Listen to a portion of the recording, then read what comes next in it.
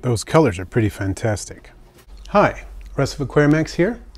Are Bumblebee Millipedes the best pet invertebrate? Well, today, after a brief introduction to this species, we'll talk about housing and care, and then go into the pros and cons of keeping this millipede so that you can make the decision yourself.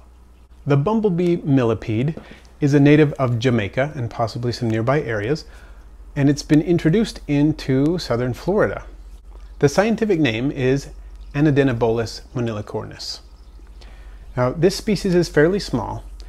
A large specimen is a little over 2 inches long, but what it lacks in size, it makes up for largely in coloration.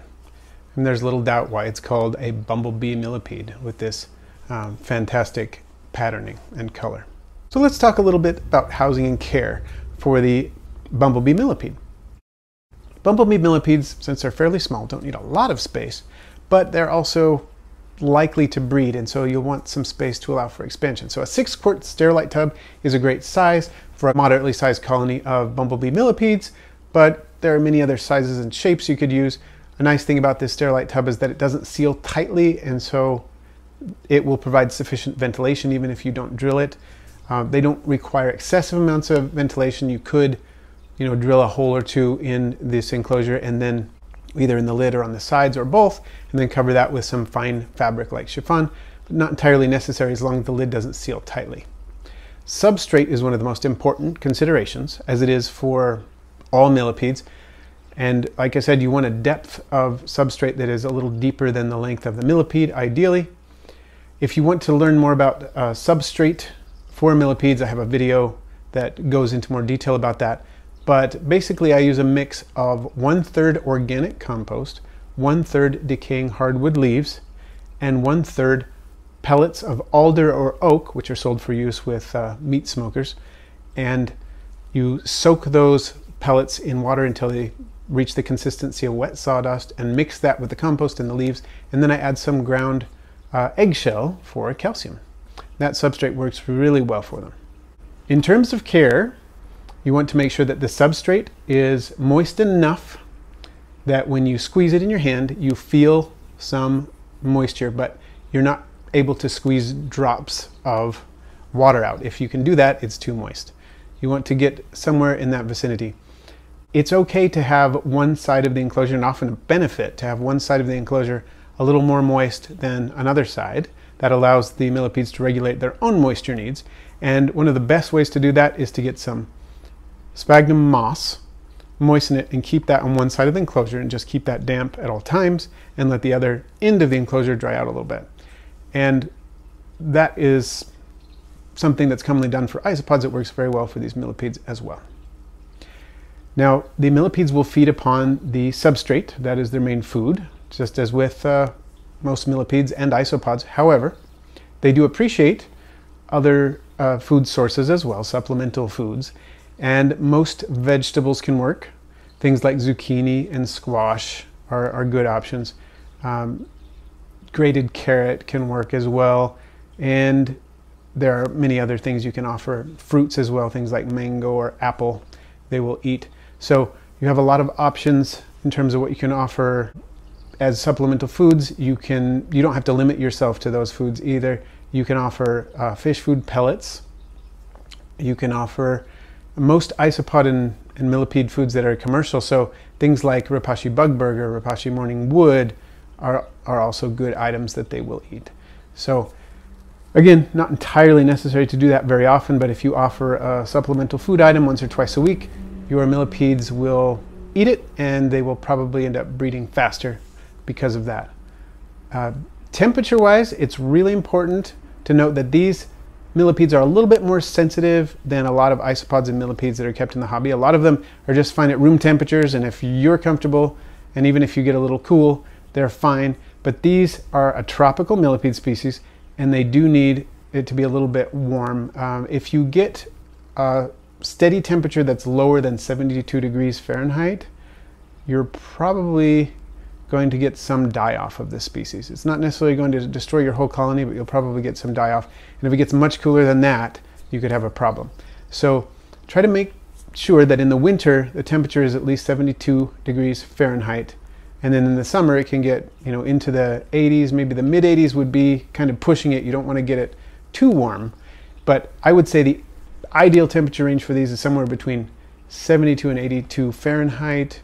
And if it gets a little bit higher once in a while, a little bit lower once in a while, it's going to be okay. But any steady temperatures higher or lower than that are probably an issue. Now, a lot of people ask, how should I heat a millipede? Should I use a heat lamp? Should I put an under tank heater? No, neither of those are going to be good options for millipedes, because a heat lamp will tend to dry out the substrate, and they do need a decent amount of humidity. And an under tank heater is a problem because when the millipedes feel too warm, they will tend to dig down, and then they will encounter that under tank heater, which will make them even hotter, and they can die. So rather than do that, if you do need to provide some supplemental heating, and I would urge you to try to find ways to find a warmer place in your house, keep them higher up on a shelf where the temperature is going to be a few degrees warmer, something like that is better. Just use a warm room. You know, these are options that are better for heating your millipede. But if you absolutely need to use a heat source on your millipede enclosure, I would recommend a small heat mat and a thermostat on the back of the enclosure, and then maybe set it for, well, you'd have to experiment a little bit with your particular conditions. But if you set the temperature around 80 Fahrenheit, then even if the millipedes encounter it, they're directly touching up against the side of the enclosure where the heat mat is. It's not going to harm them, but it should increase the ambient temperature in the enclosure a little bit. Something like that, if it's on a thermostat, would be appropriate, and then they're not going to try to bury themselves and encounter that heat source and cause themselves damage.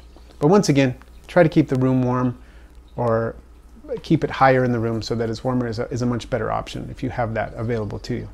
And really that's about it for housing and care. The substrate should be changed out every 3 to 6 months because these millipedes are big eaters, and you can know that it's time to start changing the substrate when you look at the surface of the substrate and you see that it is mostly frass, and that means that the millipedes have ingested and excreted the substrate and left it in little pellets. And if most of what you see is in that state, then you definitely need to change out the substrate. You can also refresh the substrate to some extent, meaning if you see that they've eaten a lot of the leaves and so on, you can add more on the surface, but eventually you will need to change it out. And like I said, that's something you want to do every 3 to 6 months, just about.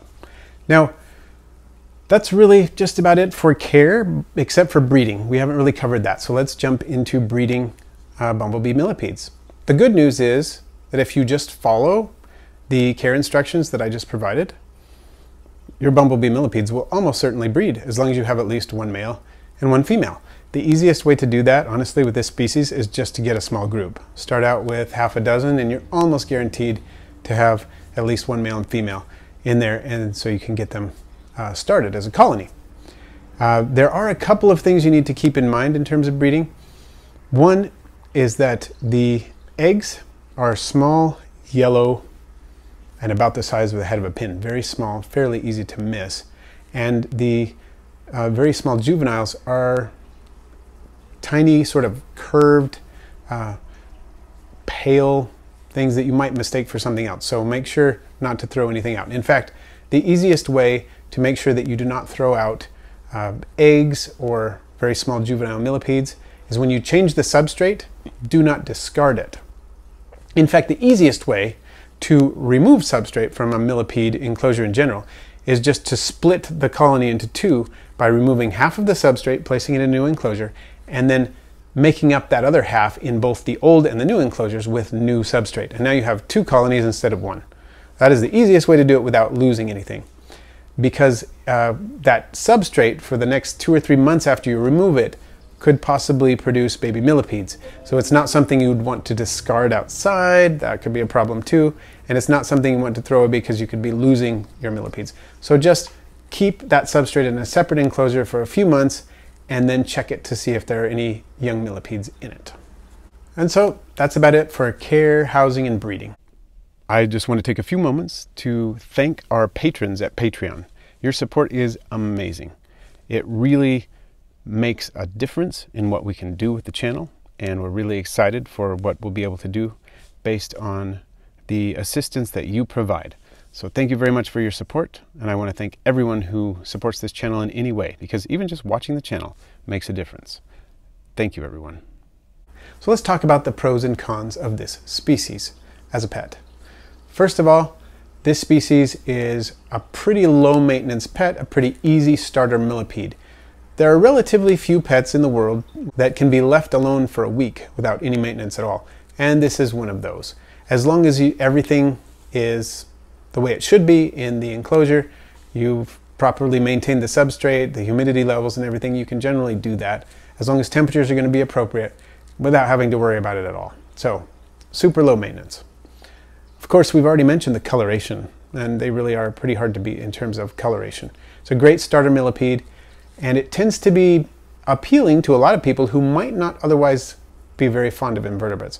I've found that when I do bug presentations of various species of arthropods, that this species is a crowd pleaser. They like it a lot. And it is a really fun, colorful, easy species, hard to beat as a starter millipede, or just a millipede if you want to get into breeding millipedes a little bit. They're fairly readily available, and they're not very expensive. So what's not to like? But let's talk about the disadvantages or drawbacks of this particular species of millipede. Well, one is that they are very small in terms of pet millipedes. A lot of people like a millipede to be a little larger. An ivory millipede, especially a female, is considerably larger than, more girthy and a little longer too, probably about twice as long as a bumblebee millipede. But there are millipedes that get a lot bigger, like Spirostreptus species 1, for example. So it's not a really big millipede. If size is something that's really important for your millipedes, then this is probably not a species you want to get. Another drawback is that they do require, fairly warm temperatures. If, like I mentioned before, if the temperature is going to be a lot lower than 72 degrees Fahrenheit for long periods of time in your house, then you'll probably need to make some sort of accommodation to regulate the temperature. There's another one too. The aposematic coloration, or warning coloration, of this millipede advertises that there's something distasteful or toxic about it, and that is this repugnatorial fluid. If the millipede feels threatened, if it's handled roughly, or if it's surprised, or so on, it will produce this sort of liquid that has a sort of a medicine-y or chemical smell to it, and the chemical can stain your hands, and if you wash it off very quickly after it's applied, you probably won't have a stain, but otherwise it's going to stain your hands in that spot for probably a few days. And of course, to predators, it's a distasteful material. I've never tasted it, and I do not recommend that anybody do so, but I imagine it's pretty distasteful. And that's about it. It doesn't seem to be particularly dangerous. I've never had any sort of irritation resulting from it, and millipedes that have been handled frequently and are handled gently tend not to produce the substance. So not a big worry. Of course, different people react differently to everything, so be careful and always wash your hands after it happens and whenever you handle your millipedes, as you should anyway. But other than that, it's not a big drawback. And I guess one more thing that's kind of a universal with all millipedes is that millipede substrate can attract fungus gnats, and I do have a video on how to control fungus gnats, so you can check that out if you'd like to. And that is really about it. They're a fairly inexpensive, really easy, very colorful millipede, a little on the small side. So what do you think? Are bumblebee millipedes the best pet invertebrate? Let me know what you think in the comments. Thanks for watching today. I post videos every Wednesday and Friday, all on aquarium and vivarium pets. Please feel free to share, rate, comment, and if you haven't already, subscribe. And then click the bell icon so you don't miss my next video.